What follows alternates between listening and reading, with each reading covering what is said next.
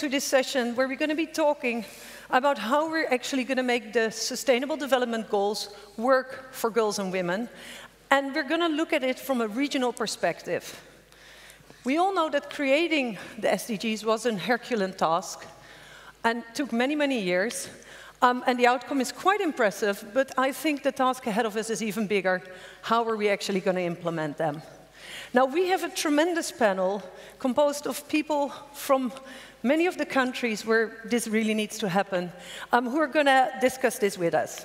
And let me introduce them, but at the far end, we have Tawakkol Karman from Yemen, our Nobel Prize winner, who basically doesn't need an introduction because I suspect that all of you saw her shine on the opening panel on the first day. Thank you. I would, however, like to point out that she was actually on the commission that helped to draft the SDG document, so thank you for that. And next to her is Lina Abou-Habib from Lebanon. She is the co-executive director of the Women Learning Partnership and will be telling us, obviously, a lot about what's happening in the Middle East. Then we have Debora Diniz from Brazil. She's the co-founder of an organization called ANIS, which is the Institute of Bioethics, Human Rights and Gender.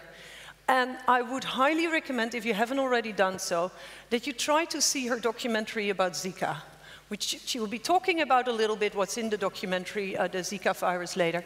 But it's a very moving documentary. Next to her, Hina Jilani, an amazing human rights activist, lawyer, working with the the Supreme Court in Pakistan, and also a member of the Elders, a group of wise men and women that's very dear to my heart. Next to her, we have Thanenthiran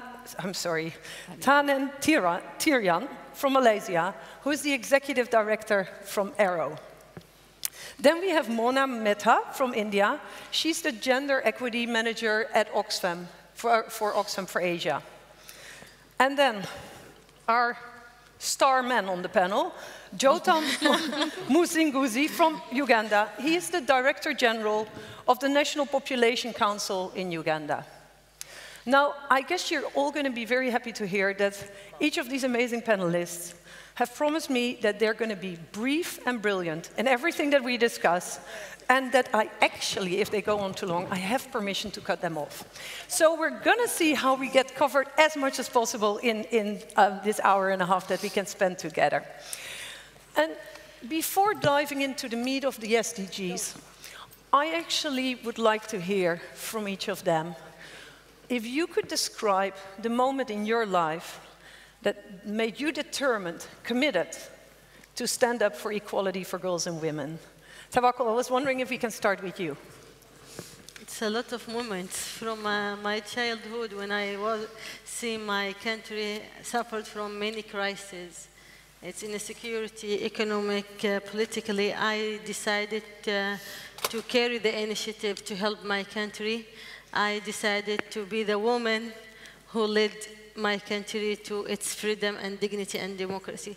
So it's a lot of things around me. I can't say one point because I grew up with a destroyed country that is ruled by the tyranny and corruption. Yeah. Thank you. Lina.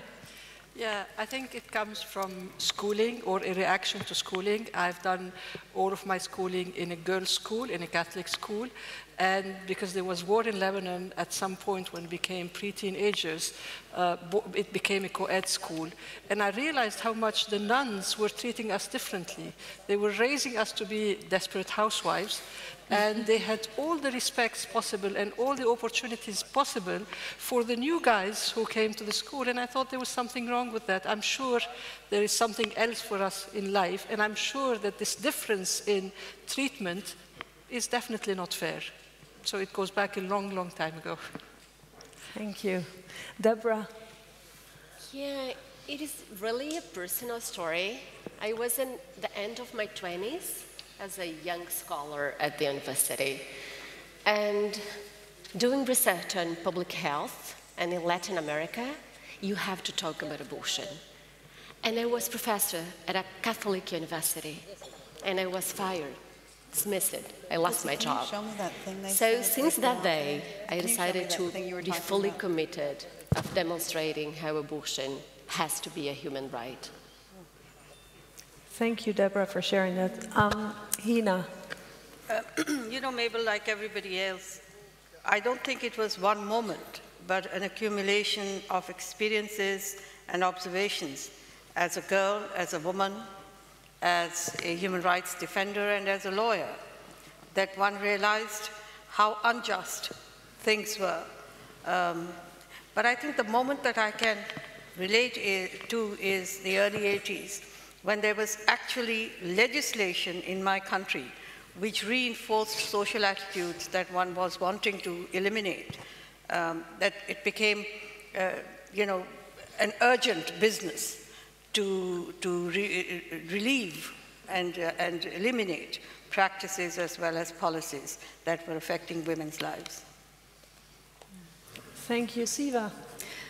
Well, I must say that I agree with Hina that it's not just, you know, one point, a moment in time, but I remember that the earliest memory that I have of being unfairly treated is when I was 5 years old. So I come from a society which prizes sons over daughters, and I was an only child, and I had aunts who visited my father to advise him to have a son because you only have a daughter. And I still remember this conversation, and my father actually said something to the effect of how, you know, Mahatma Gandhi had 5 sons and nobody knows of them, but, you know, Nehru has 1 daughter and she's famous, right?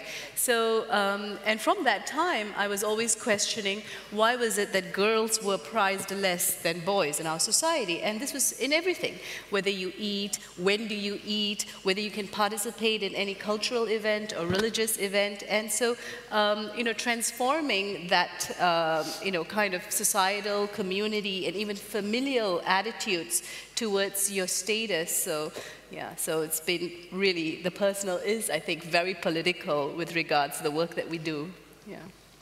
Mona, what about you? Yeah, I think I was 20 when I heard about violence and discrimination against women being justified in the name of our culture.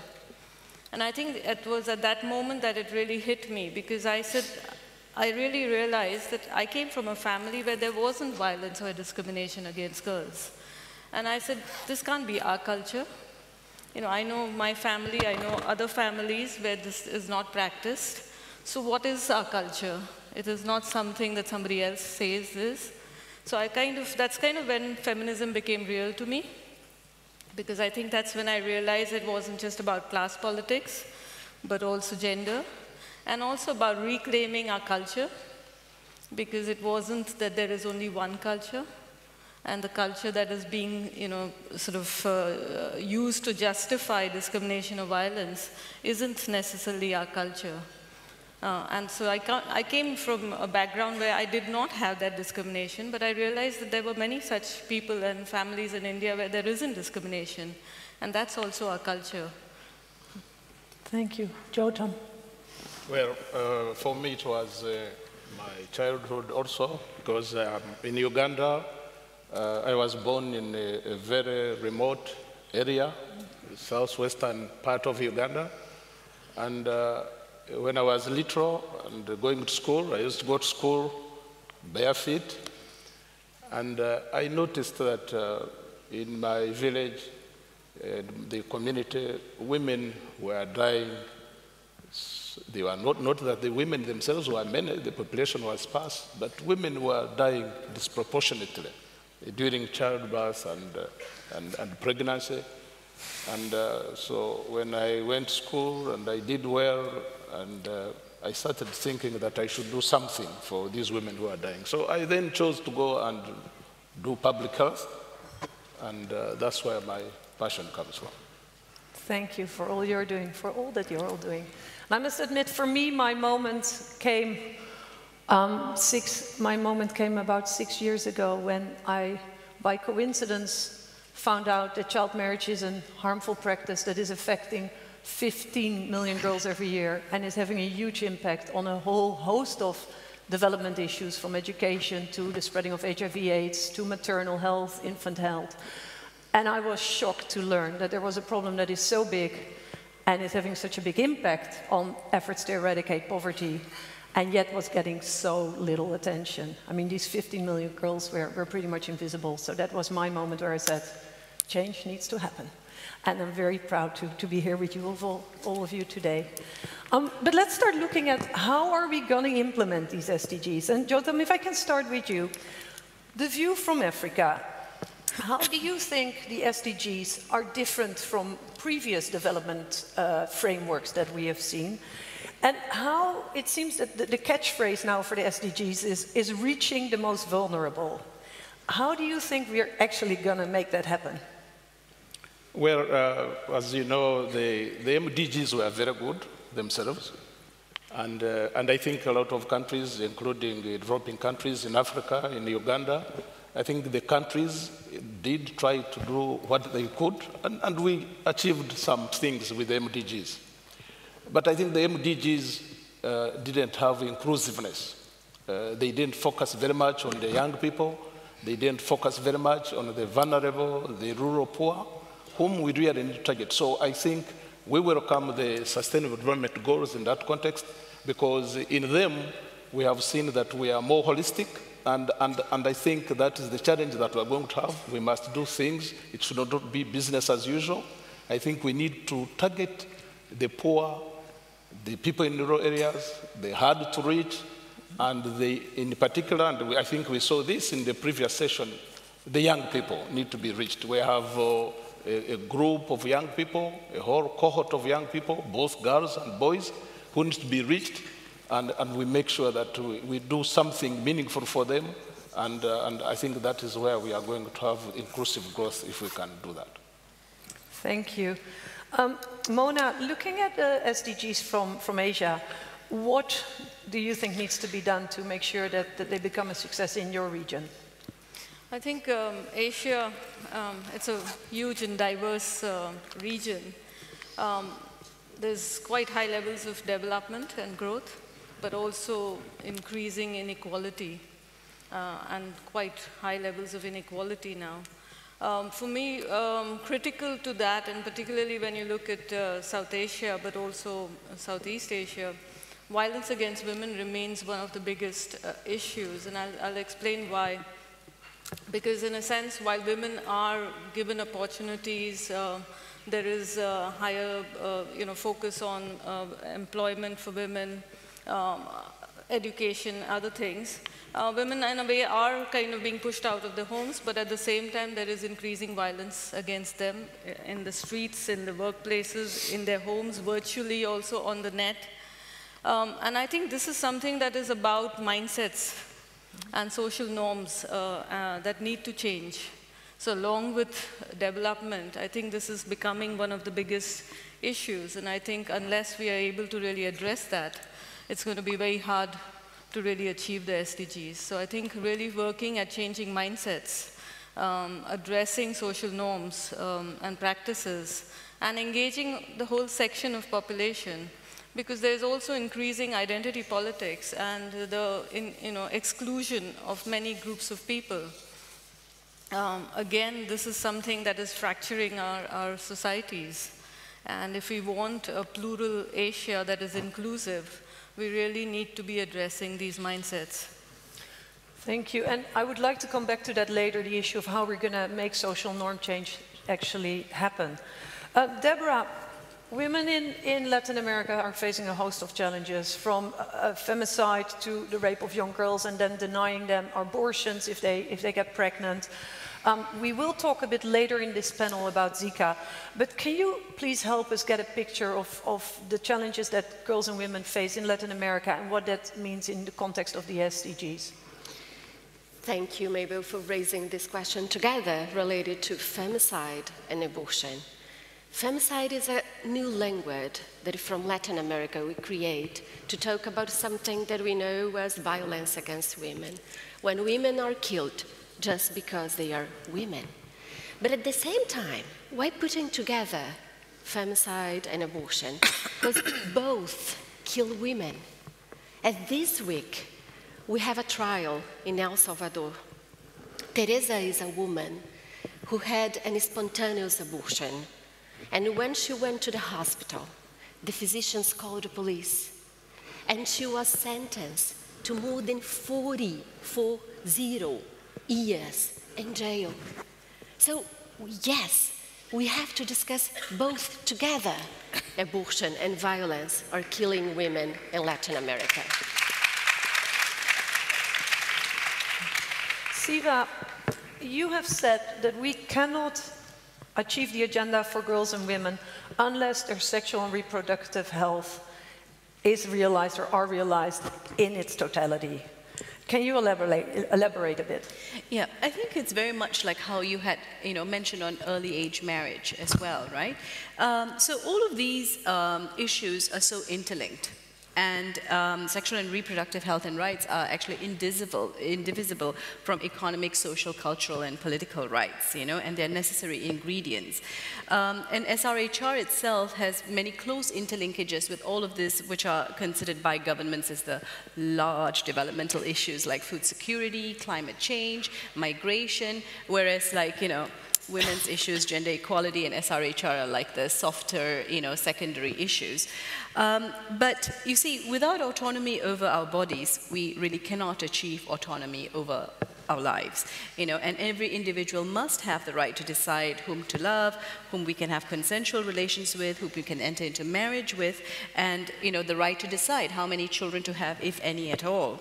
So, and the SDGs will only be successful if such things that make the difference in an individual girl, an individual woman's life, ensuring that we're able to prevent early age marriage for the girls in the villages, ensure universal access to sexual and reproductive health for poor women in marginalized communities, as well as create, a life, as Mona was saying, a life free from violence, and that's when that real transformational change in society occurs, and that's meaningful change, that it means something, not for a government that's reporting a number in a report in the UN agency, but makes a real difference in the lives of women and girls on the ground, on the issues that matter to them. So that's why I think that SRHR is really critical to achieving the SDG agenda.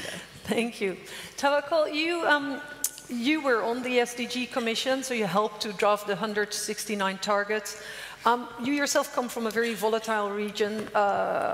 There is definitely no female-women equality there. Your country has become a conflict zone. In your view, what are the most important goals or targets of the SDGs, if you're allowed to choose as a member? I like all the 17 goals because I feel that every goal is my goal. When the UN called me that they want me to be in the high-profile committee to write the Sustainable Development Agenda for 2015, I was very, very happy because I always call myself as a global citizen. So that was a big opportunity for me to implement what I dream for, which is, putting the Sustainable Development Agenda for all over the world. And I was, I was asking myself, and we were at the committee chaired by David Cameron and the President of Indonesia and the President of Liberia, my colleague, she's Nobel Peace Prize laureate.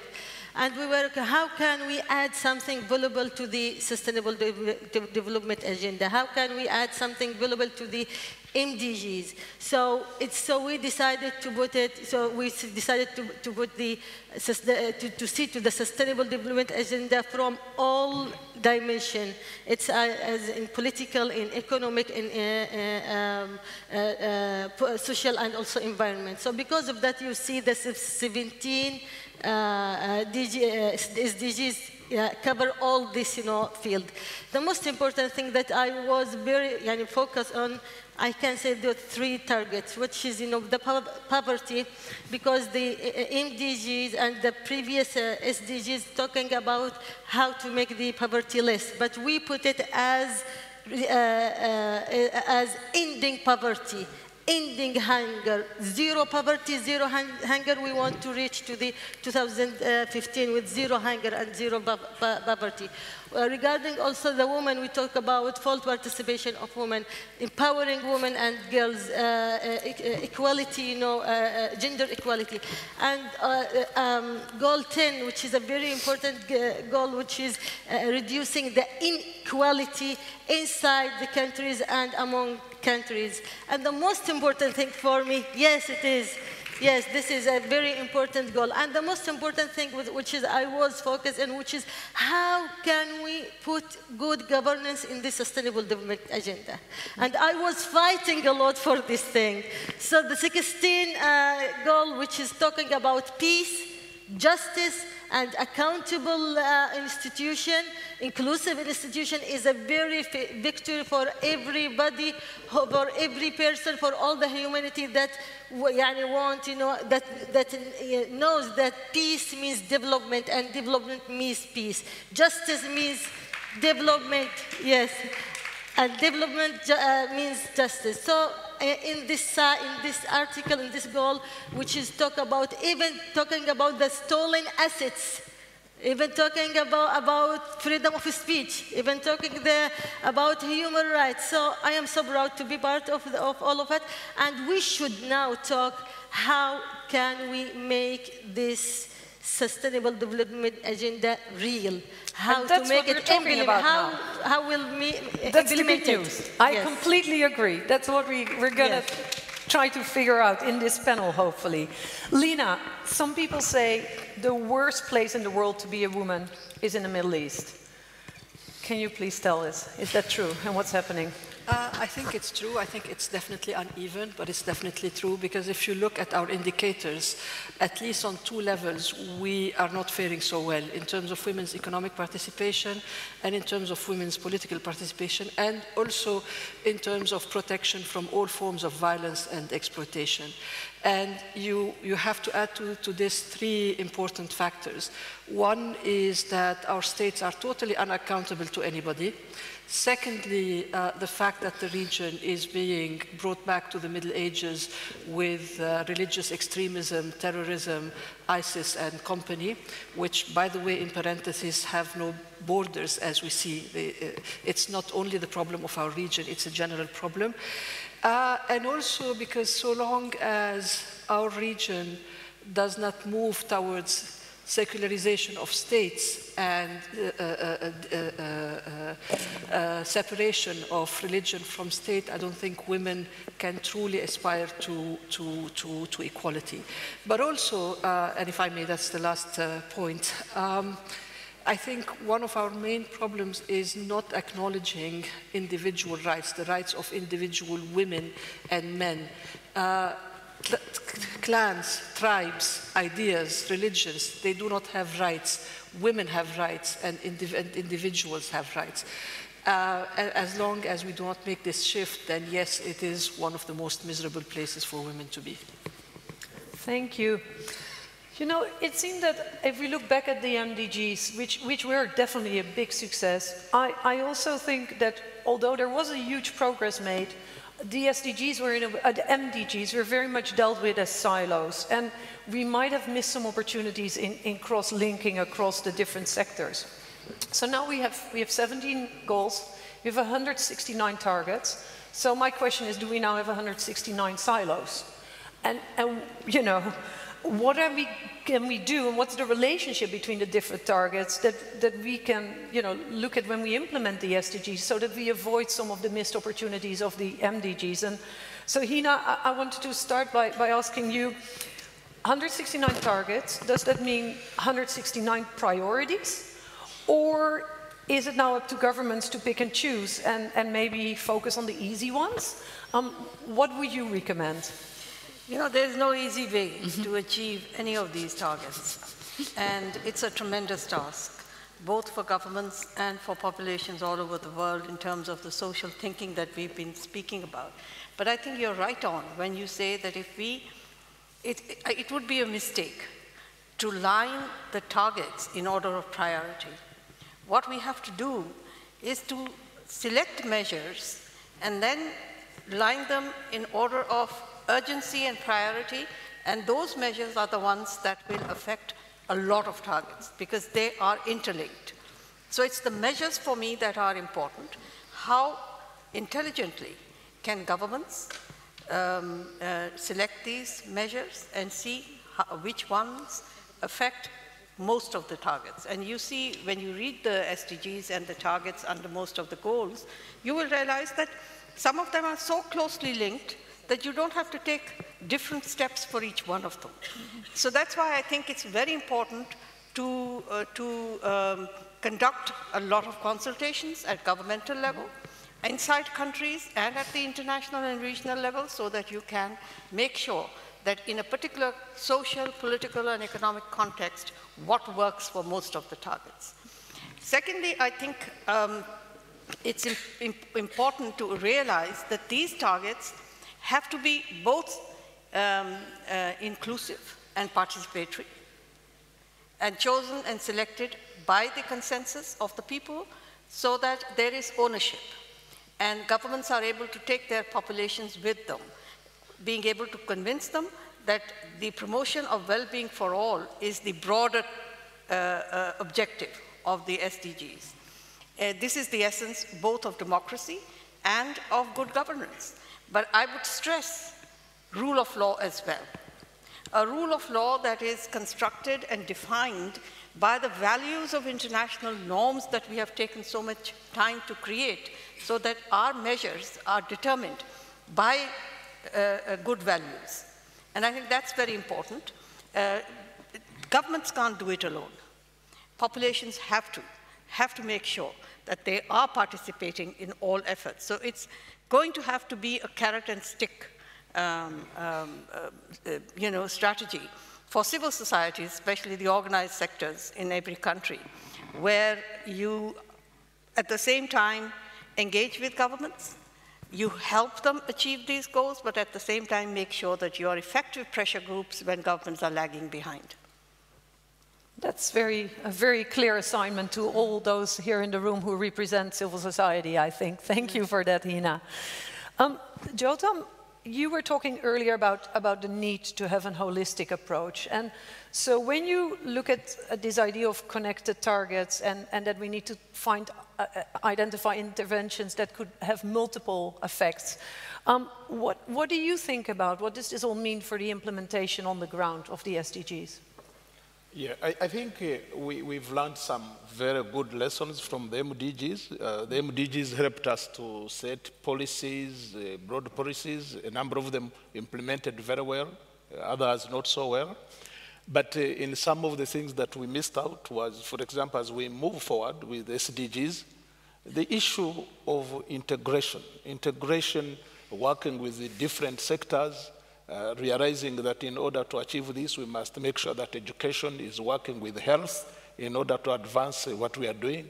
Programs that are targeting women, postnatal clinics and services must know that, like in the low-resource countries, women come with their children, so the question of making sure that vaccinations are there, but at the same time, a woman maybe have walked 5-6 kilometers with the child, and therefore for you to ask her to come again for family planning after that is, so all this, the issue of integration by the national governments themselves, make sure they prioritize this, but also the donors themselves speaking the same language because we are all targeting the same people. I think the issue of integration is going to be extremely important if we are going to achieve our targets in the post-2015 development agenda. The other issue is, and I think this has been talked about, is the question of looking at those groups that have not been targeted before properly. The vulnerable, those who are in remote areas, the hard-to-reach areas. I think the MDGs showed us that, yes, we can make progress. In countries like Rwanda, in Kenya, in Ghana, in Senegal, in my own country, Uganda, we've seen things happening. Immunization programs have brought down infant mortality. Infant mortality that took European countries, I have nothing against them, it took them many decades. In some of these countries, those which have done very well, they have been able to reduce infant mortality by more than half within a relatively short period. And obviously they learned from what others have done. And like now we have technology coming in, mobile technology. If we can take advantage of these things and not reinvent the wheel, I think we can make tremendous progress in the SDGs. I think you're right, and so we now need to do that. Mona, how are you looking at this implementation question, the challenges of coordination, reaching out to those most in need, but maybe also the issue you raised earlier of the need to also change social norms if we want to be effective? Would you like to elaborate? Yeah, I think probably it's about recognizing that we need to work at many different levels. So certainly looking at SDGs as a whole and not just looking at SDG 5. And we've seen these are connected. So for women's organizations, the women's movement, to recognize that we need to work right across the SDGs, but also to work together. And I think that's kind of critical, that we need to be working together, diverse sectors to come together to really help achieve these SDGs. Working with the government, because getting this into implementation, I mean, it's a critical issue. We've just, in Indonesia, for example, we've just started working with the help of the European Union to actually translate into implementation some of the SDG goals and targets. How does it actually happen? And there, the civil society engagement with the government is quite critical, and women's rights organizations also getting involved is very critical, so that we are working across SDGs, engendering, so it's about focus programs, but also gender mainstreaming. So that's kind of one level of work. The other critical part of course, is that we need to continue. If we want, on one hand, we have targets. On the other hand, you have government norms or legislations or laws that also keep changing. So for instance, needing to keep working in terms of public opinion, in terms of mindsets, in terms of social norms. For instance, we are talking over here a lot about early marriage, but when governments are under pressure to reduce the age of marriage, so you might have targets. On the other hand, the government's under pressure from different parts of society to actually reduce the age of marriage. How do you actually work with that? So we need to work in terms of public opinion. We need to make these SDGs also something that is understood by all, and that it is linked into what we are in terms of our social thinking. Because otherwise we could be working at one level and losing, sort of ground on the other. And I think this is a constant sort of issue and a balance that we need to make. So we shouldn't be just focusing on the government or implementation, but we should also be working with people and building up a movement that actually promotes and supports the SDGs. Thank you, Mona.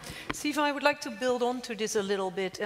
So it sounds like we really need to start focus on the root causes of some of the challenges rather than the symptoms. And when you look at that, and when you think then about the structural inequalities that we see in society, when you think about the social attitudes towards women, what would you recommend that we focus on?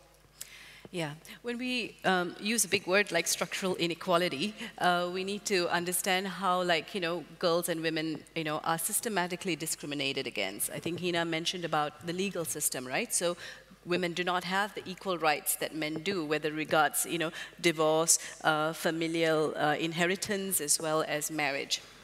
And in that way, and that kind of permutates down to the other aspects, whether it's in family life, whether it's in the classroom, whether it's in the workplace, right? So marginalization of women to speak up, to participate, and to make decisions in all levels of society, right? And this is what we're trying to address. And this is a huge issue which we've been trying to work on for many, many years. And if you look at early age marriage, right? So what is it happening that culturally and socially it is kind of related to how the structures are actually showing the societal attitudes rather than transforming the societal attitudes. So culturally and socially, girls are considered as to be under the control of their families, right? They are properties of their fathers, and then through marriage, this ownership is transferred to their husbands. She's not respected as an equal, and she's not able to make decisions about her own body, whether it is access to contraception, access to safe abortion, access to information and services, inability to even perhaps divorce or take control or have, take custody of her children in some communities. And as well as, with regards to her own sexuality, how does she, her sexuality is within the framework of procreation and marriage, right? And unless we kind of transform the status of girls and transform the status of women, that we are now considered equal citizens, in our own, this change is going to be impossible to happen. So even in, like, for example, we did this very interesting research on climate change and SRHR. So what happens is that during our research in Bangladesh, we discovered that in the cyclone times, the cyclone Sidr and Ayla, that poor families then resorted to marrying off their girls early because this was their coping strategy and the coping mechanism, because the mindset change hadn't taken place. And a number of countries, so in India and in Bangladesh, we see the economic growth is happening quite well, and yet the transformation of societal attitudes is somehow not growing at this 5%, 6%, 7% that the economy is growing. And unless we make we have to make these investments, and governments need to make these investments. See, the country I come from is Malaysia. We are considered a middle-income country. We are also famous for other things. But other than that, we also have this instance where suddenly we have universal free education for girls in primary school, in secondary school, and we actually have a greater enrollment of girls in university as compared to boys. And yet, in this country that is giving out free education to everyone, we are now seeing a rising number of early age marriages. Why is that happening? It is because the minds have not been transformed. So I think this is why this is perhaps the most critical piece.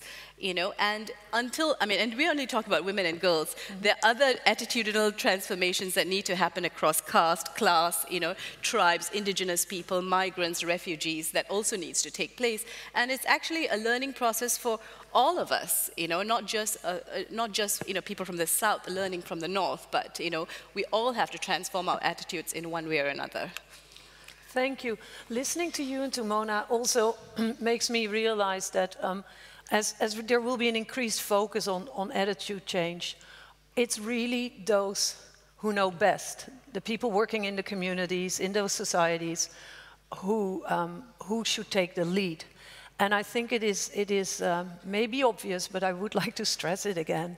We from the West who want to help should do so by empowering and serving those who are going to have to do the real work. And I think we should never forget that is the role of those of us who are willing to help from the West, the so-called West. You spoke a little bit about what happens when crisis hits. And Lina, I wanted to come back to you. And basically, it seems that some of the biggest challenges to girls and women happen in fragile states, whether it is conflict, whether it is displacement, whether it is natural disasters.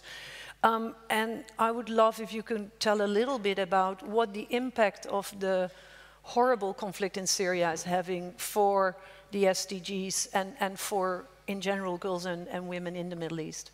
Sure. Then thank you for this question. What I want to begin by saying is that the only thing that is different about the displacement crisis resulting from the Syrian war is just the magnitude.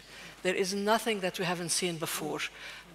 From the perspective of Lebanon, for instance, it's only just a few years ago that there was a displacement from Iraq or from Sudan or from other countries. So the question is, why haven't we learned? Why haven't we learned, exactly the same as has happened with the Iraqis, why haven't we learned that girls are going to be vulnerable, that there is going to be trafficking, that there's going to be early marriages? These things have happened. It was just smaller in number. That's the only thing. And with this in mind, I think what is important for us is, and I really want to emphasize this, the ways in which emergency is being done, with which perspective. Our colleagues spoke about mindsets. It's not just the mindsets of communities, it's the mindsets of the decision makers, of those who have the resources.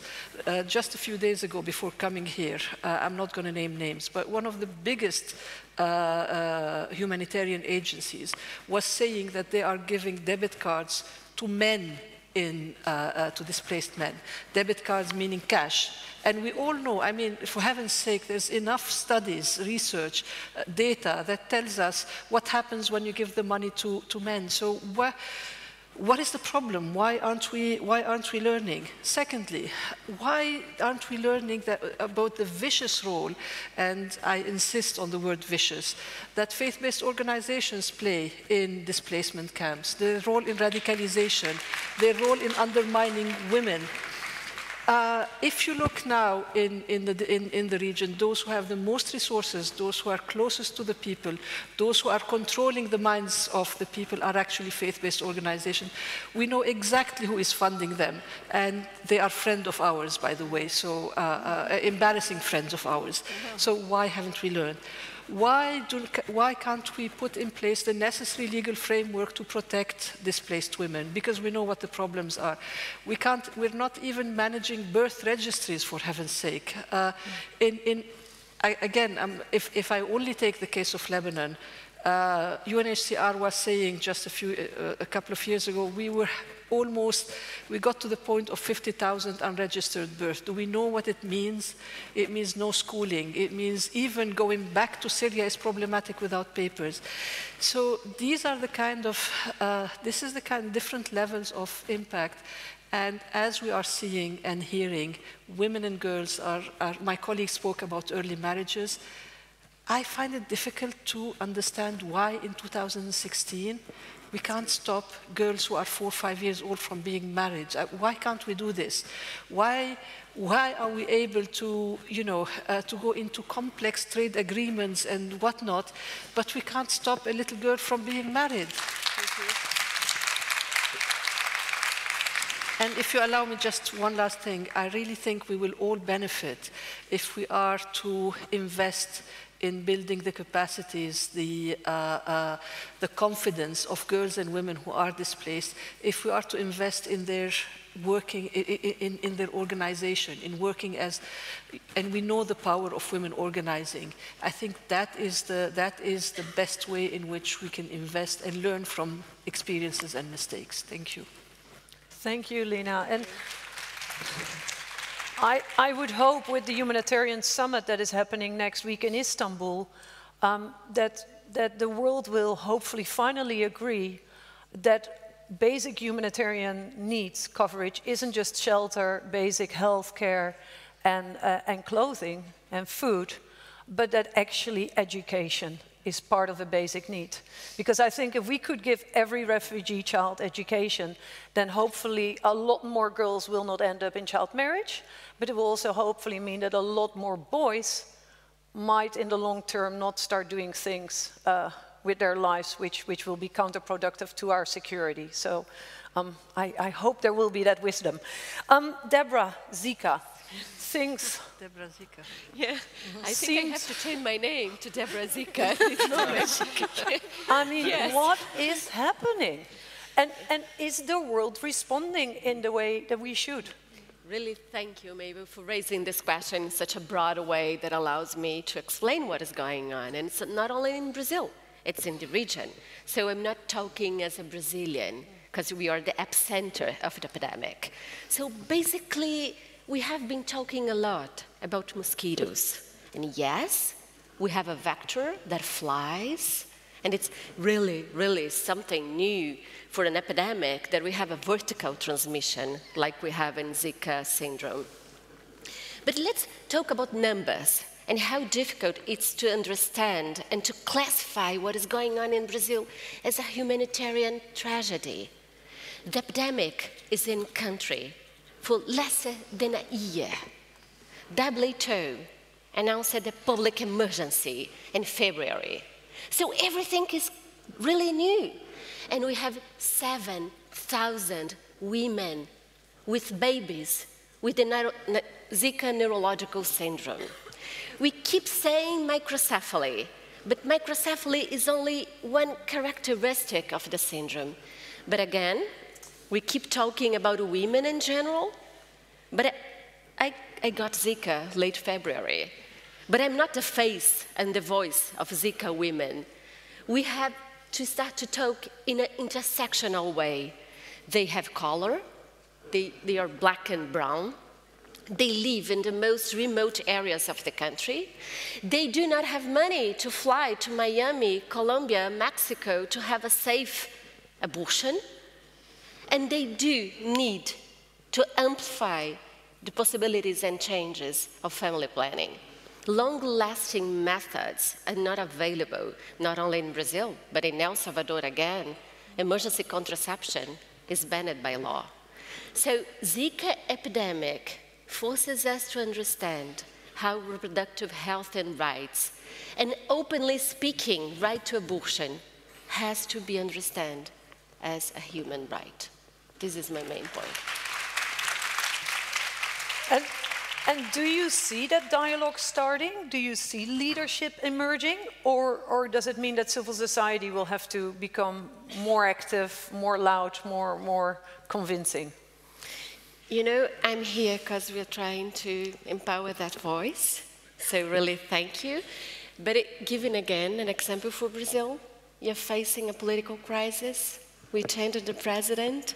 And it's not only giving a secret from my country, this is the situation in Latin America.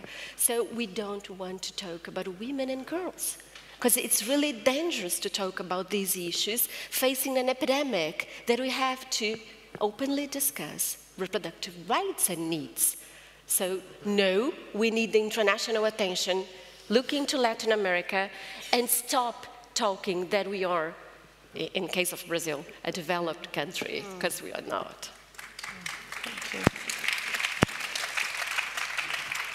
Hina, I would like to move to the questions of who are actually going to take the lead in doing some of the things that we've been discussing and using these methods of integration, etc. And I was wondering to which extent you think, now we have these global goals, do you think implementation should primarily be done on a regional level? Is it going to be each country for themselves? Is it going to be governments? You already spoke a tiny bit about the role of civil society in implementing the SDGs. Can you elaborate a little bit of how you see that these wonderful goals are actually going to be done? Look, I don't think that we can say that anybody can do this alone. So it has to be in partnership, and several kinds of partnerships. I think government alone can't do it, so civil society has to pitch in. But at the same time, I think the primary responsibility to protect, and I see the SDGs goals really as a duty to protect that is very much on the shoulder of the governments. How they create those partnerships is also going to be primarily how governments determine their own roles and how willing they are to not exclude but include people in partnership. For instance, I think a lot of what we are looking towards is not dependent only on state policy. The state has to tackle non-state actors, be it violence against women or discrimination. You cannot avoid taking responsibility to change the kind of mindset that we are talking about. And that will not come if you give concessions to the very realities we want to change. The whole question of the early marriages and how we cannot stop young children to be married. Look, the point is we've been linking harmful practices to either religion, culture, or tradition.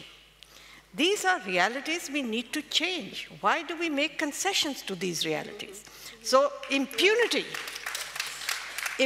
for me is an exceptional problem and is going to be an impediment if governments do not have the will and the courage to deal with these issues and deal with non-state actors in the private sphere where women are suffering harm. And it's not just women. Look at other vulnerable communities and groups, indigenous people. Look at the whole question of disability, children, girls, adolescents. So there is a huge amount of work that needs to be done, and it cannot be done without creating that kind of right-thinking partnerships and the commitment that we need. Now, the other thing that I would like to raise is this whole question of where do we do it? We do it at all levels. International, the very fact that this SDGs process has involved the international community. And when I say international community, I emphasize that there is no notion of international community without extending that notion to civil society. So it's not just states who are the international community. It is civil society also that is a part of the international community. But what we want to do is to give governments the courage to take measures. It is important that you involve more and more governments. So let's say at the regional level, I give a lot of importance to creating that kind of environment because regional governments are generally working in similar contexts, both social and economic as well as political. So what one country can do, the other takes courage from that. And secondly, the mindsets are almost similar. In my region, for instance, in South Asia, the whole question of discrimination, early and forced marriages, honor killings, it happens everywhere. So when you tackle the tradition and cultural kind of baggage on these things, governments take that kind of courage from each other. So I do believe that with similar capacities, similar capabilities, similar social and economic and political contexts, it's important that we create platforms at the regional level, both civil society platforms as well as intergovernmental platforms, so that there is regional commitment and peer pressure to achieve at least the very essential goals that make women's well-being and vulnerable communities' well-being a part of the SDGs advocacy and the kind of achievement that goes with, actual benefits seeping down to the more vulnerable communities as well as general well-being of people as a whole. Thank you, Hina. That's, I think, a very clear instruction on how we should be doing that. Thanks for your wise words.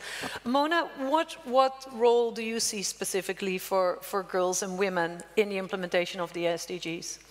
I think taking further from where Hina was talking about the international and the regional level, I think it also needs to go down to the grassroots. And for me, critically, it's about women's leadership. Women and girls' leadership at the grassroots level, because I think that's really the front line where we actually tackle the kind of problems that we want to resolve with the SDGs. So having a critical mass of women leaders at the community level, at the provincial level, is going to be something really important, also to get the inclusion of groups that have been left out of the MDGs or have been left out of development. So women from these communities, women leaders from these communities who are actually addressing these issues, who are finding the solutions also in their communities, and having a critical mass of them who are aware, who are capable, who are supported to be able to take this forward.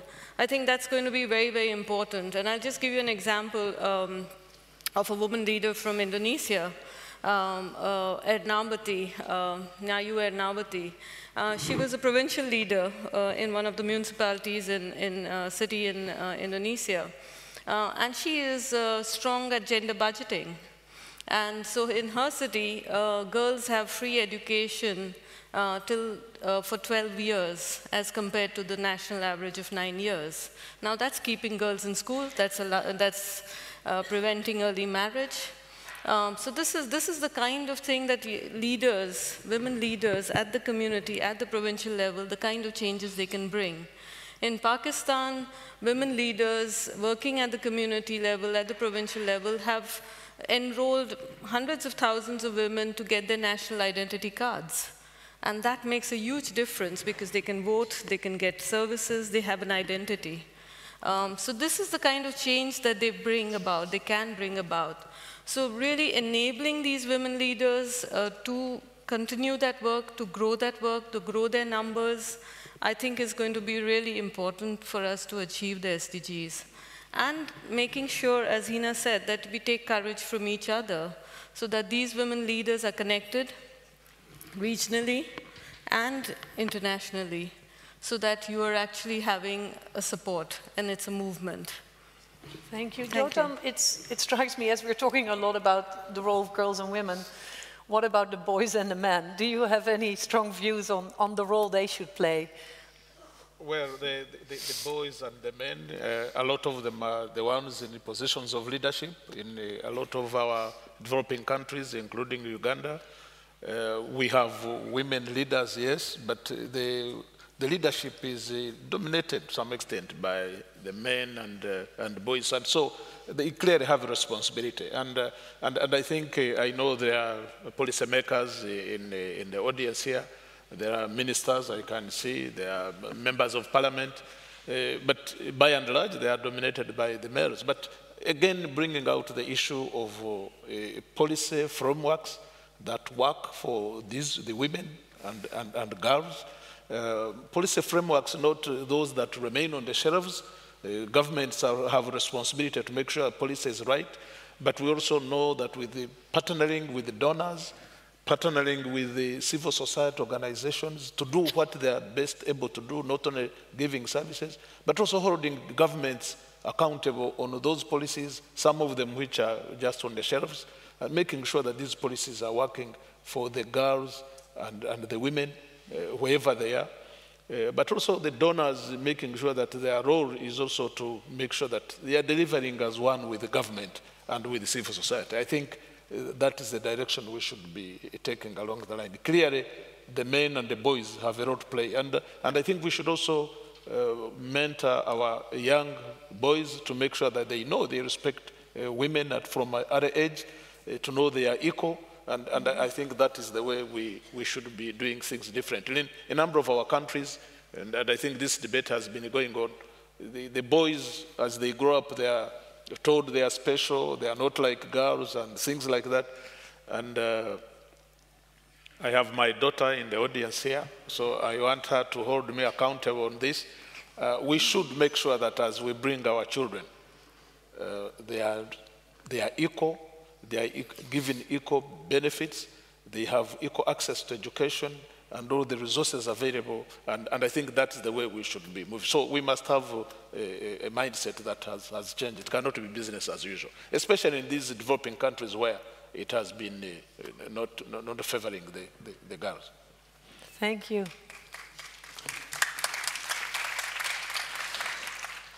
Tawakkol, what progress do you think we can make for girls and women in fragile states, and who should be leading in these crisis situations to make that progress?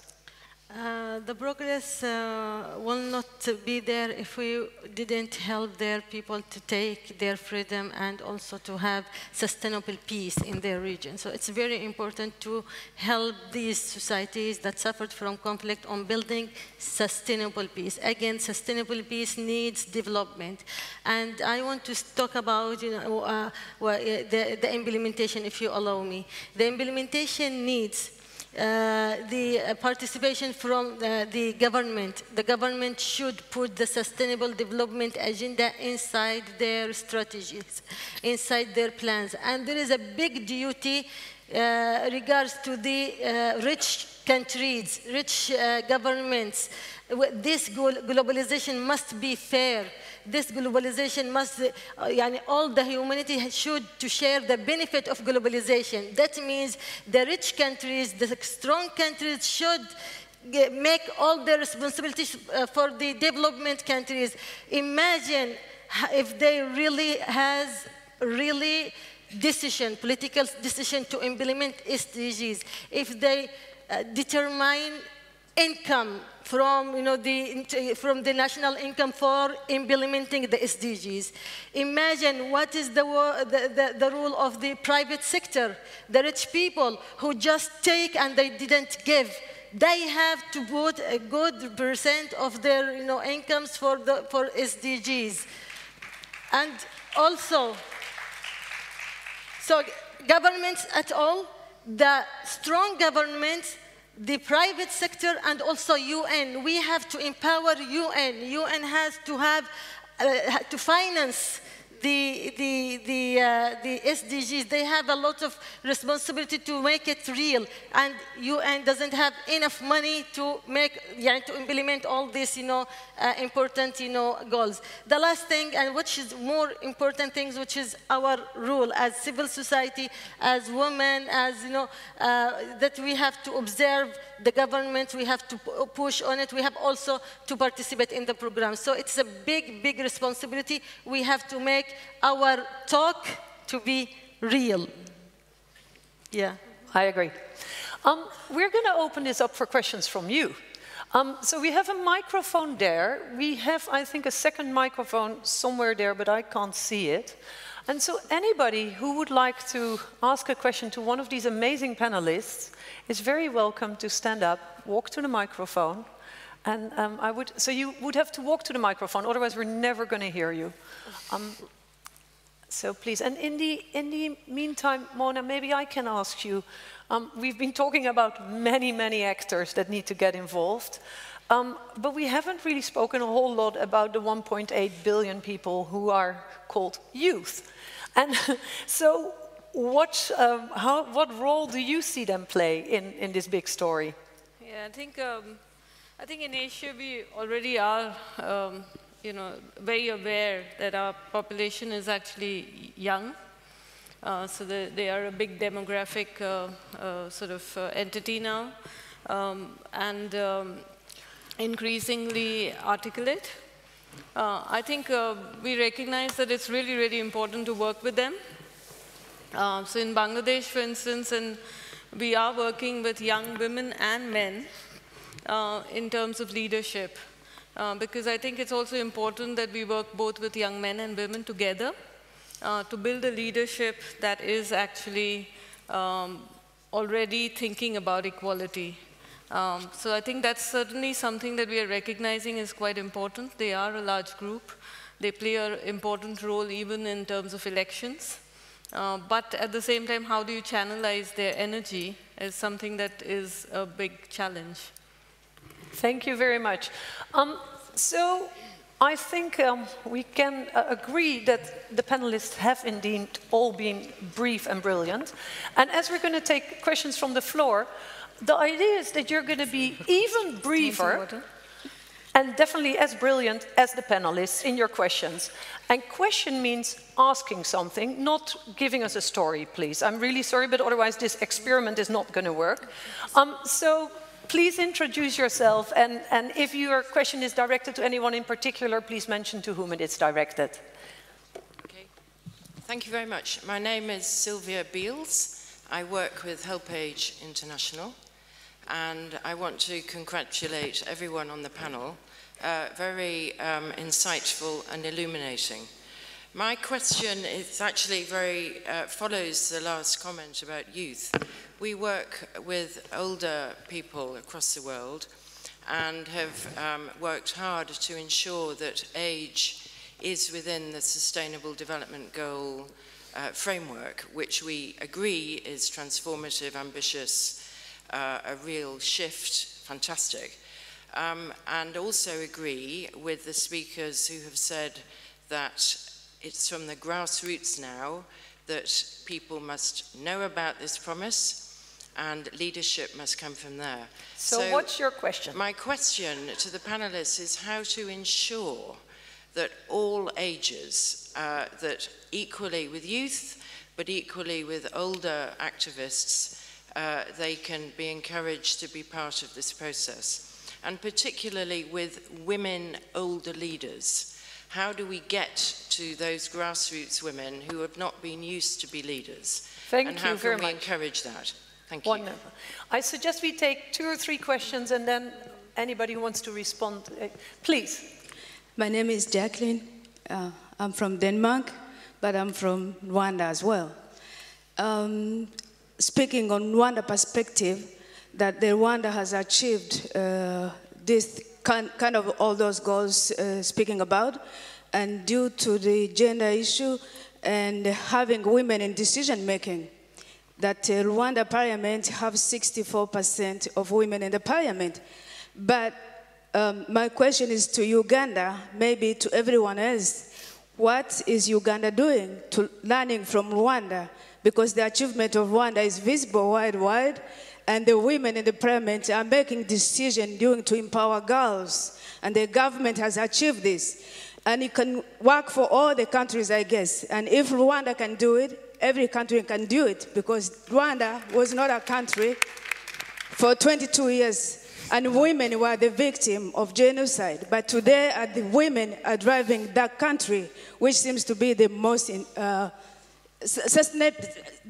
developing country in Southern Sahara.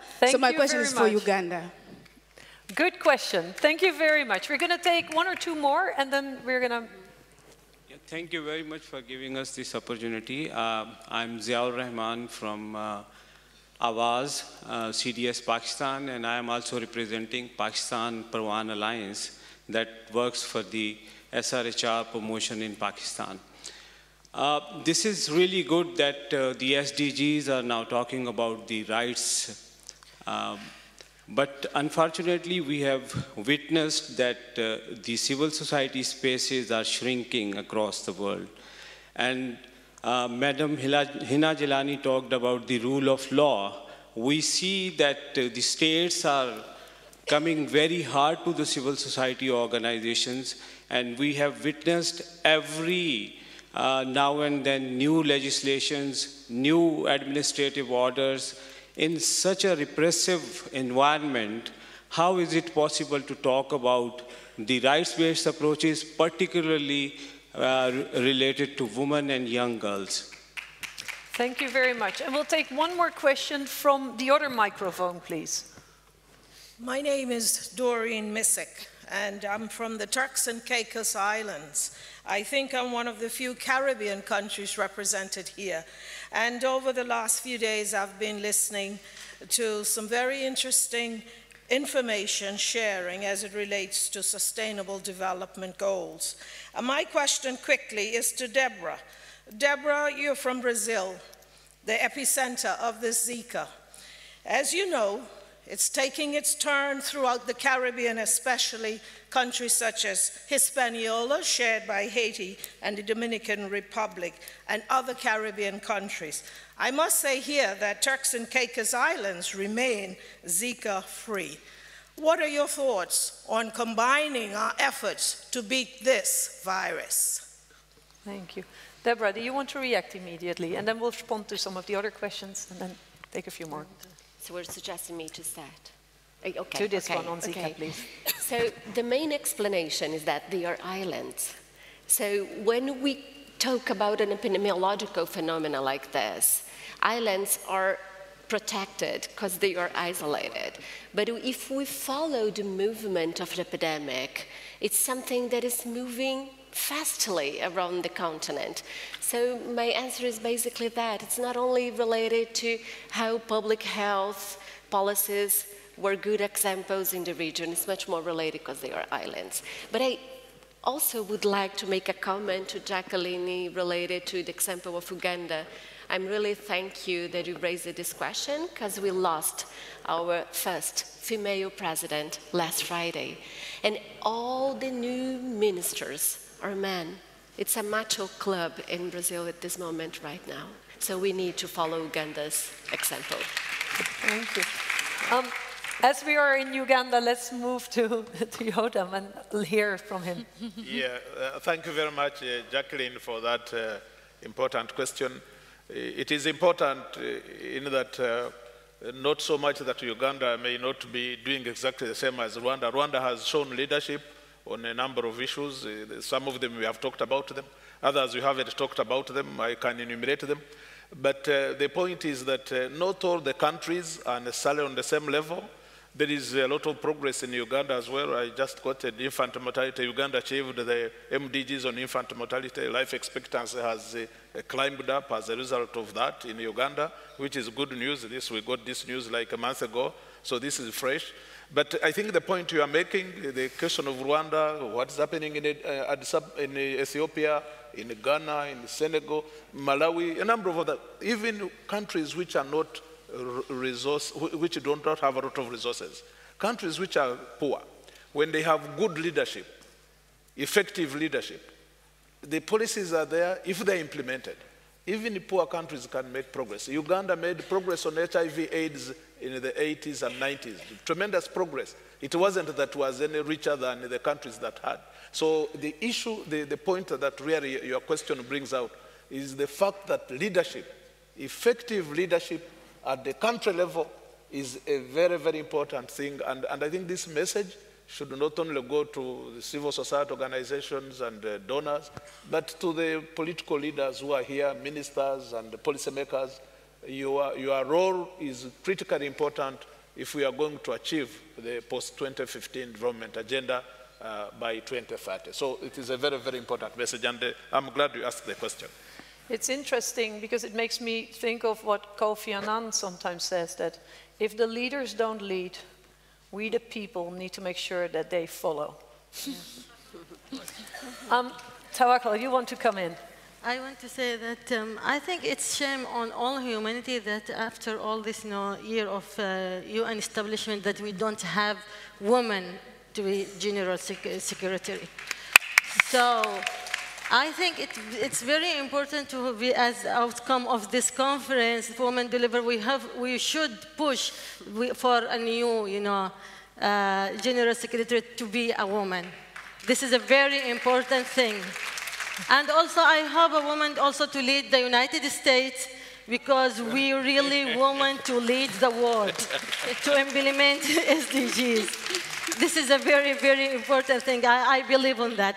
The second thing is regarding to the youth. Also youth, yes, when we wrote the SDGs, we put youth as a target in every sector, especially in the sector of the job and all other goals. But it must be not to be as a target. Youth should lead the implementation of SDGs within, inside the governments, inside the UN, inside every sector, So that is a very important. Youth should lead that. Other final things, which is women and youth. When we talk about women and youth, it isn't just something for prosperity. There is a woman and youth, they are struggling and sacrificing for getting a good life, for democracy, for freedom, for dignity, for development, for peace. Please be with them. People who are now dying in the street for taking their freedom, they are struggling for implementing SDGs. So we should hear the voice of the women who are in the street dying for the justice and peace and democracy and development.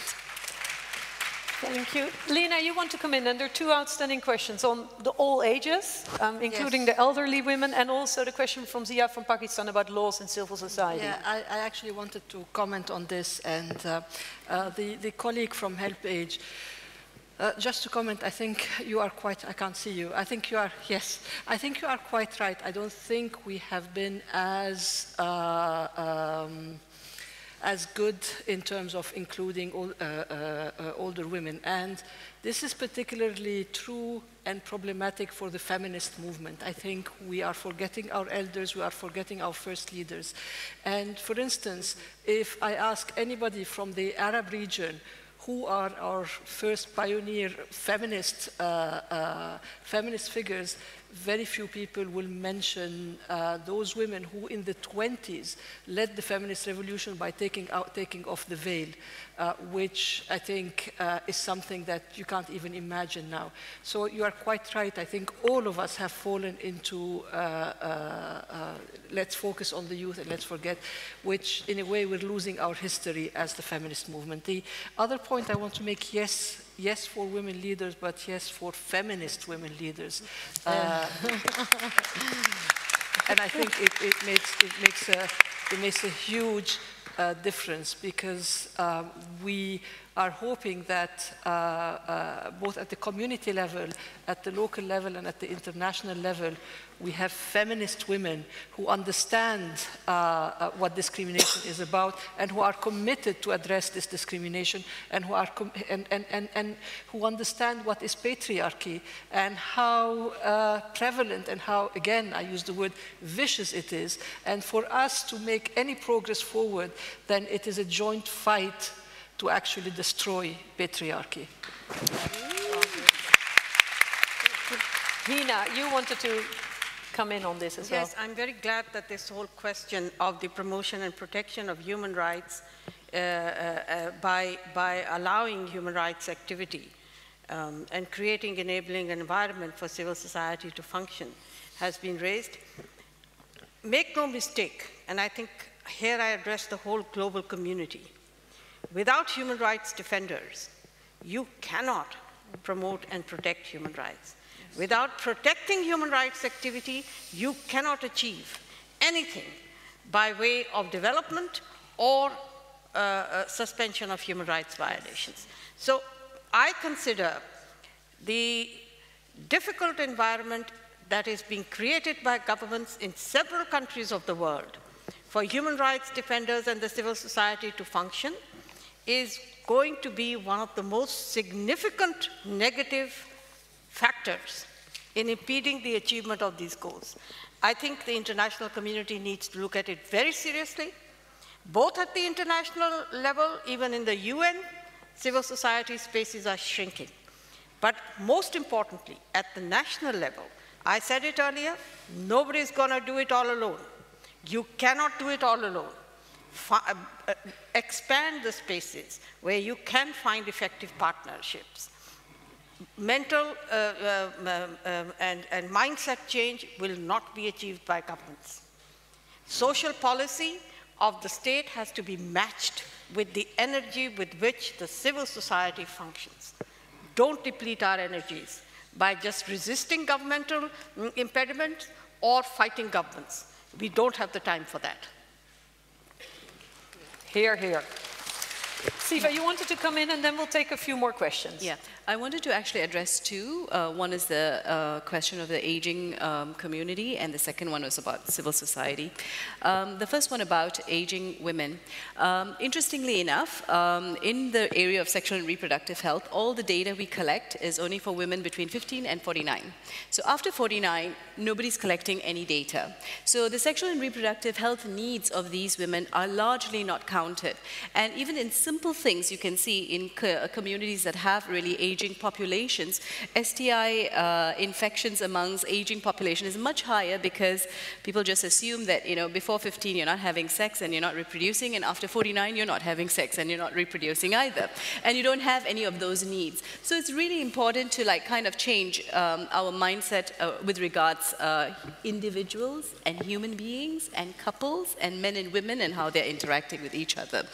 The second thing I want to talk about civil society is, yes, at the national level, there are great barriers being imposed by our governments currently. Governments are controlling the registration of civil society organizations. They're deregistering civil society organizations.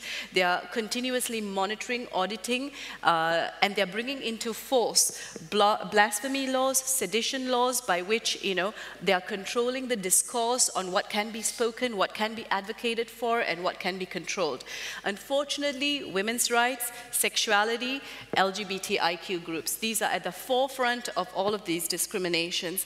And in many countries, they're actually attacks on human rights defenders, but especially sexuality rights defenders, where, you know, their names are published, you know, the communities go after them, they are either hacked to death, burned to death, or whatever. So yes, and you know, one of the things that the international community can do, and I often say this about accountability, you know, me sitting in front of my Facebook and writing a comment about the Minister of Health, about the UN Secretary General, it's very easy. For member states to hold each other accountable to these kind of atrocities taking place in their countries. This is something we have to do. I mean, I think the international community should actually step up and say non-violence and non-discrimination against people of sexual orientation, based on sexual orientation and gender identity. This is a stand that we can make. You know, we should not shy away in saying that this is every human being's right to be non-discriminated and having no violence in their life. Yeah. Thank you. Please, keep your questions really short because we're starting to run out of time. Thank you. I'm Seja Zabi from Norwegian Refugee Council. I'm Syrian and live in Syria. So I will talk from Syrian perspective. Okay, I agree with you that we need cooperation between civil community and national community. But for my Syrian perspective, I talk about cooperation between all agencies, all organizations, NGOs, UN, to empower, to support Syrian women. So it's a shame on humanitarian to be in this situation, Syrian women in the camps, out and in Syria. So when you talk about SDGs, so I talk about solutions for this crisis for women, for Syrian women, and generating income activities, not just for temporary aids and subsidies. Thank you. Who wants to take that question? About the refugee. Lina, I think you're the obvious one. Yeah, I don't think I understood the question right, I'm afraid, so I don't know if Seja wants to... Seja, what was your question? Do you have to talk in the microphone? In the mic.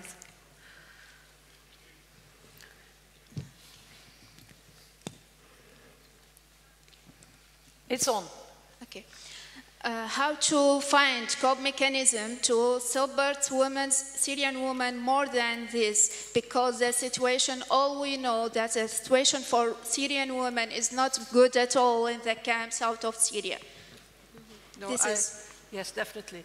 I agree with you, except that I don't have an answer. But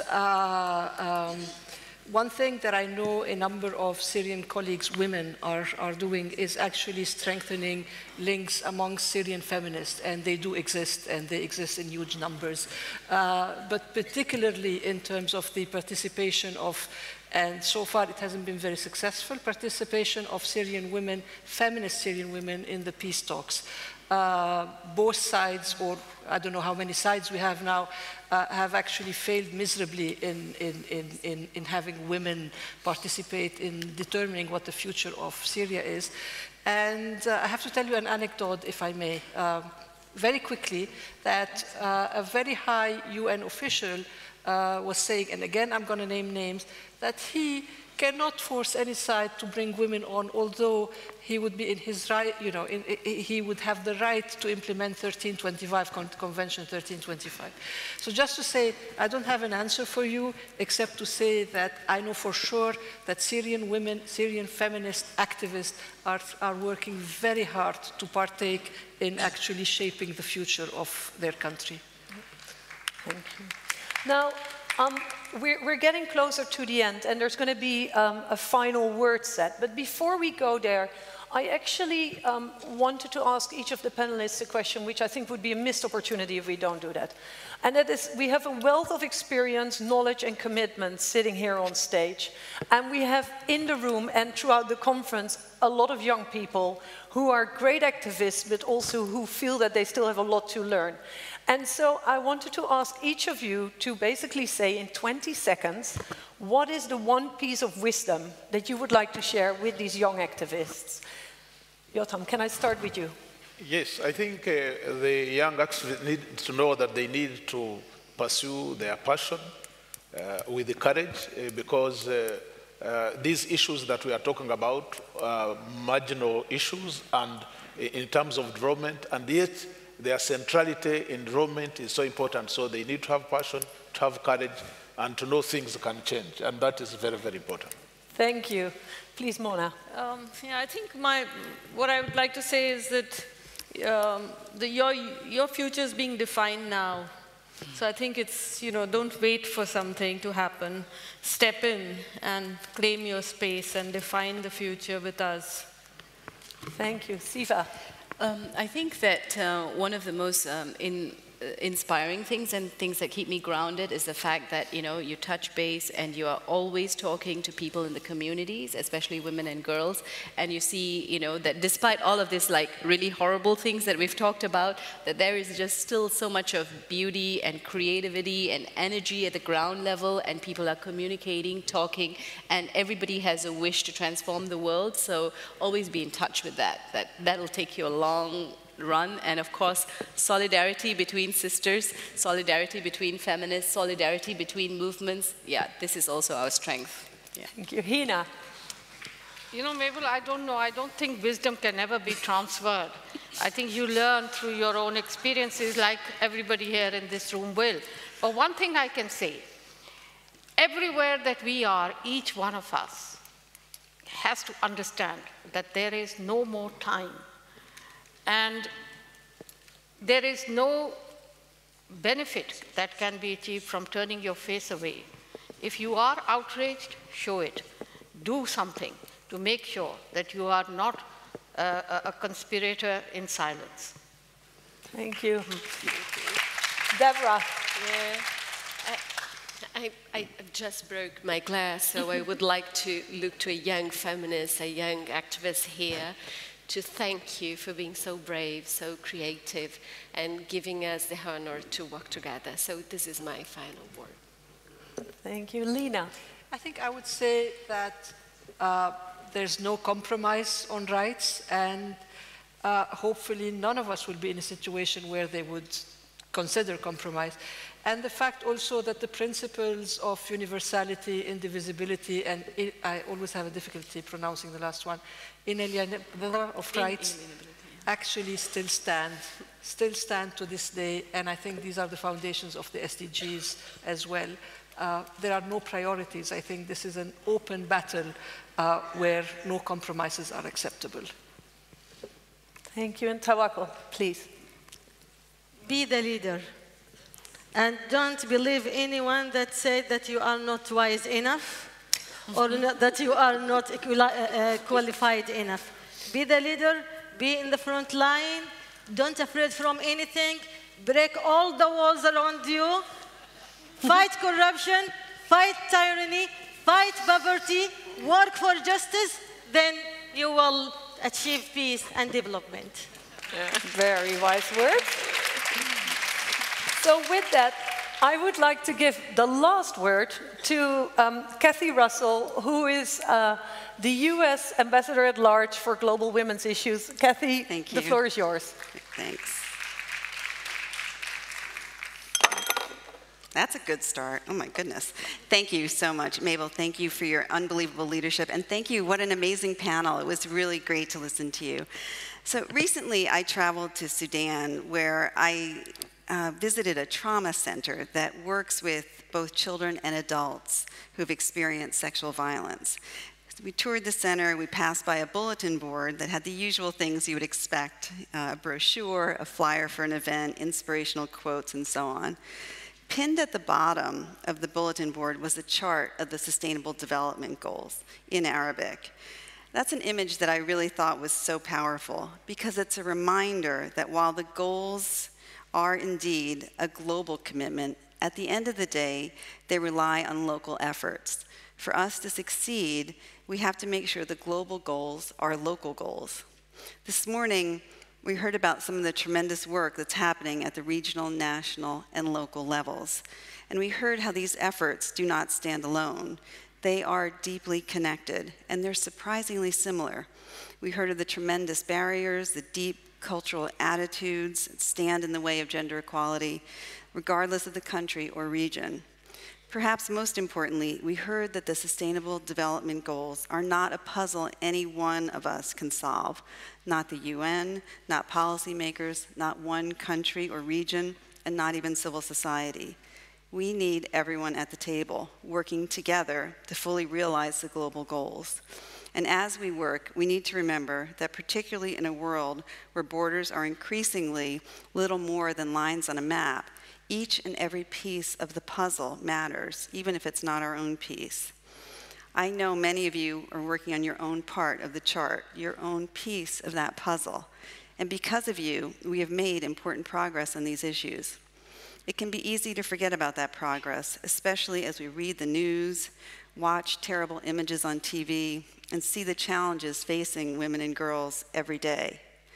Women and girls suffering unimaginably at the hands of Boko Haram or Daesh, women who are trafficked, women who live with HIV, women who lack access to sexual and reproductive health and rights, and women who suffer violence and abuse, girls who are forced into marriage or subjected to FGMC or denied an education, and women and girls with no opportunity and even less hope.